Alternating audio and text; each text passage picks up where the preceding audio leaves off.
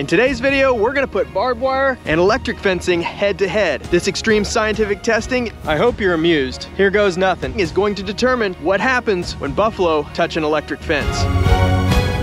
Typically, how an electric fence works is the ground carries moisture. Well, so does our body. When you have a hot wire like this and you touch it, that circuit continues all the way through your body that carries moisture, which conducts electricity all the way to the ground, and that connects the circuit. That's what creates the shock. So what happens when you're in a drought and there's no moisture in the ground? Now that is the reason why every other wire is hot and ground. This ground wire goes deep, deep, deep into the ground where it carries moisture. The top surface of the ground, when you're in a drought, it's not gonna carry as much moisture. But if you drive a rod really deep down into the ground, it's always gonna have some level of moisture.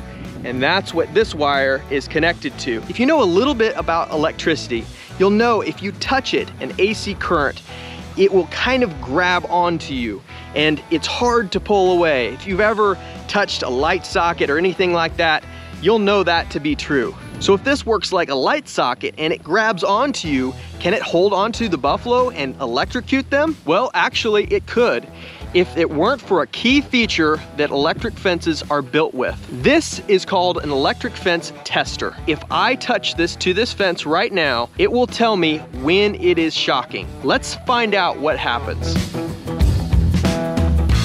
Electric fences are designed to pulsate. And the reason for that is just what we said before. Electricity wants to grab you, wants to pull you in. But if it pulsates, gives you opportunity to let go. It shocks you, but then it turns off, you can pull away, and then it shocks again when you're not on it.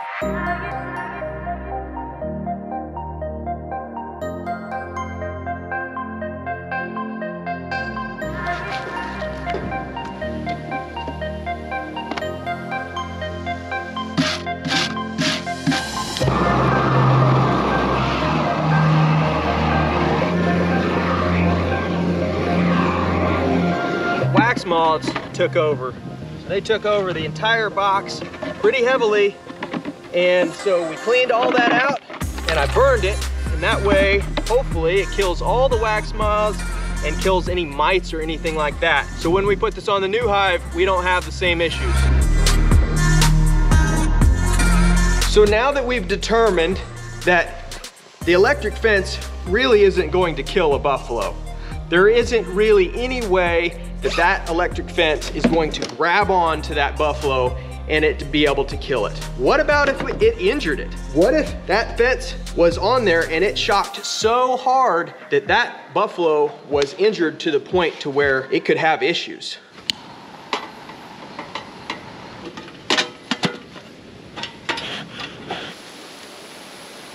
Getting shocked by an electric fence, it's kind of like getting stung by one of these bees. It's not gonna kill you, but it sure is gonna hurt.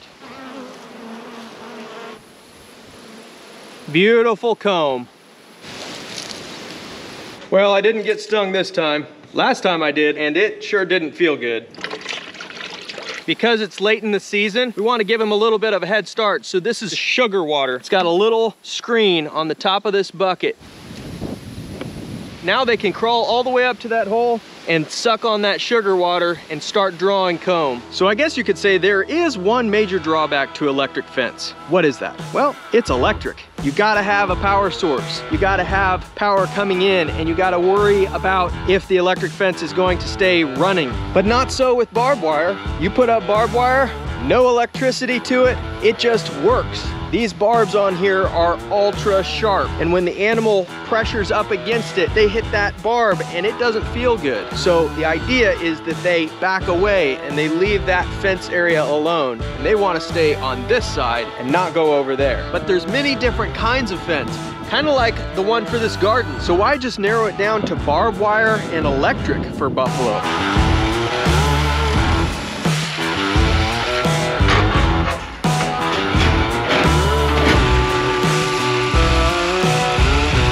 Well, I've created an interesting predicament. I pinned all this up and no gate out. I guess it's time to cut a gate.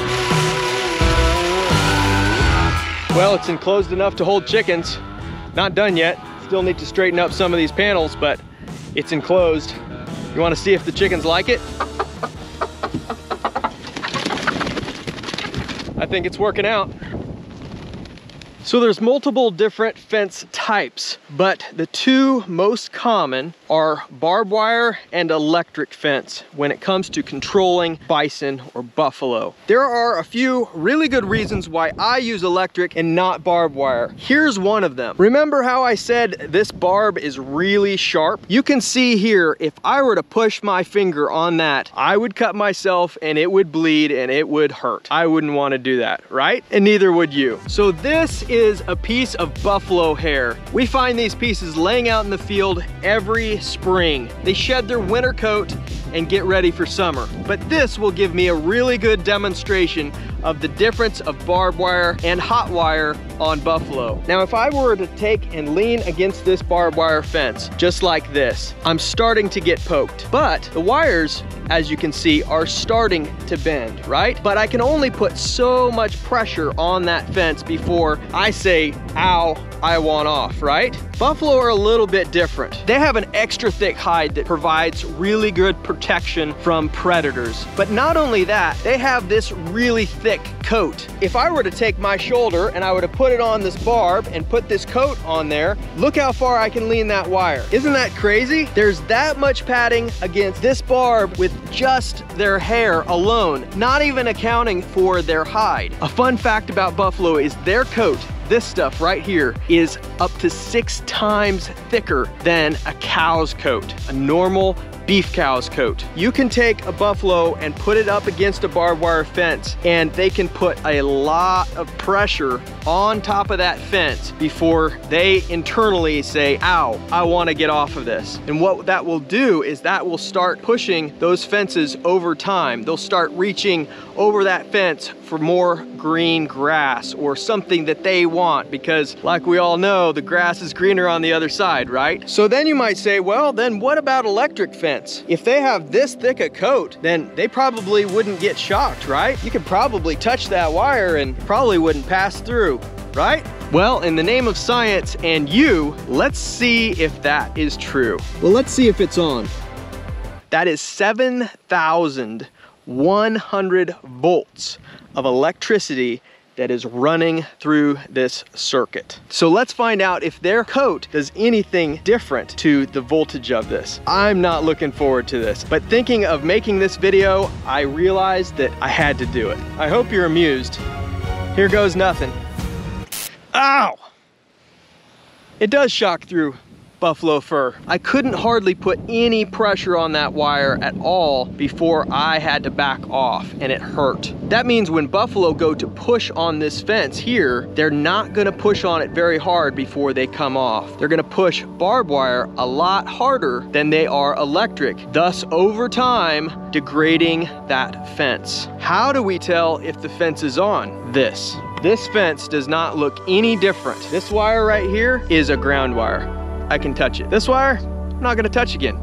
Once was enough for one video, but they look identical. Buffalo don't know the difference either. All they know is when they get shocked, they see that, they say, nope, see ya. They don't know if it's on or off. So if or when the power goes down for a night or two, it's no sweat, because they are trained to see this as danger. They don't want any part of it. So everyone who raises buffalo, if they don't have electric fence, are their buffalo gonna get out by pushing on that barbed wire, not feeling the barbs, and then just running? Not really, because I know a lot of guys who run just barbed wire with buffalo and they don't have issues. The difference for me is there's more maintenance when it comes to barbed wire because they put pressure on it, and there's very, very little maintenance on electric because they touch it, they're off, that's it, they're done. They don't want to touch it again. So what did we really learn today? Can buffalo